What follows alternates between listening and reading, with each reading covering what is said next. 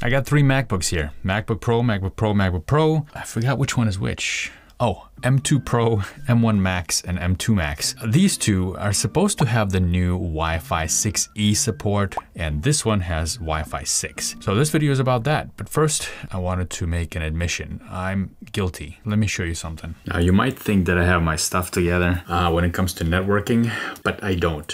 This is what my network rack looks like, and I'm deeply, deeply ashamed. I've switched to the Unify system from Ubiquiti, and yeah, I kind of like it. It's been great. It's working well without me interfering or touching it for years. Got lots of dust and spiderwebs here, but apparently I don't have it set up ideally, right? So what I'm about to show you, let's go back there. What I'm about to show you is just a relative measurement between my machines and how I will see an improvement in my own house without doing a whole network upgrade. Now, I did upgrade one bit of gear. This right here. I have a couple of these throughout the house. They are the older kind that don't support Wi-Fi 6E. This one is the Enterprise version.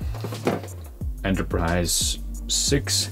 And this one supports 6E. Since the new MacBooks support 6E, I thought, well, it's time to get something that'll work with them. So I've set that up, created a separate network for this, and these machines are connected to that network. So I've limited the network to only have 5 gigahertz band and the 6 gigahertz band. I've eliminated the 2.4 altogether from this. So this one is connected to the 5 and these two are connected to the 6. Let's take a look. First thing I'm gonna do is use iPerf. I'm gonna set one of these up as the server, this one. iPerf 3-S will start listening on port 5201. And now I'm going to ping, or not ping, I'm gonna use iPerf to connect from this machine to that machine as a client. So let's have a look at what kind of numbers we're gonna get. And I know some of you are gonna laugh at me because some of you are getting much higher speeds than this already in your network, but this is what I've been dealing with and I wanna see some kind of improvement. So right now I've got 209, 208 megabits per second. It's okay, it's not bad, but that's what we got. Now just to give you an idea of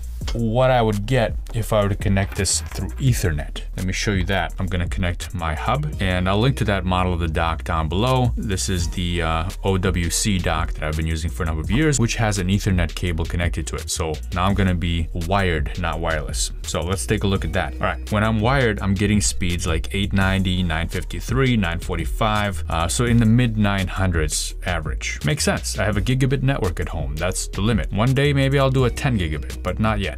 So I'll unplug that. Now let's take a look at what the new Macs are going to provide for me. So I'm gonna run iPerf on this machine, which is the MacBook Pro with the M2 Pro chip. It has Wi-Fi 6E support.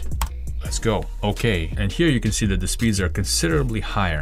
We're getting 700s, yeah, high 600s, 700s, somewhere around there. So not as fast as a wired connection, but for wireless, for my house, this is pretty good. I also wanted to do a test, just a regular internet speed test. I'm gonna stop the server and let's go for this pretty one by Ookla. And I'm gonna do these one at a time. So first, let's start with my older machine, the MacBook Pro with the M1 Max chip. Yeah, there we go. For some of you, this is low. For some of you, this is high. I have a gigabit connection to my ISP. So this is what I'm getting. 369, 393, not too bad. I'm actually pretty happy with those numbers. It gets the job done and I upload a lot of videos, as you know. Here we go with the new M2 MacBook Pro. And here we're getting much higher numbers already. We're getting into the 800 range. This is even faster than the iPerf that I did from one machine to another. I don't know why. I'm not a network guru. I'm not an expert.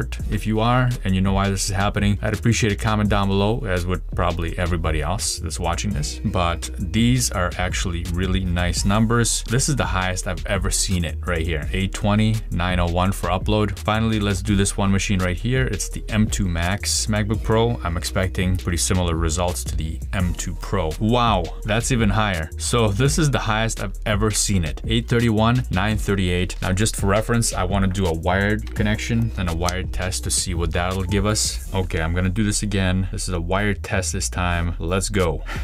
Can a wired test beat this wireless test? What's going on with this world? I don't know. Like, how is it possible that the wireless speed is gonna be faster than the wired speed? Come on, wired. I know you can do better than that. Squeeze it out, squeeze it out. Oh, there we go. 939, 940, 941.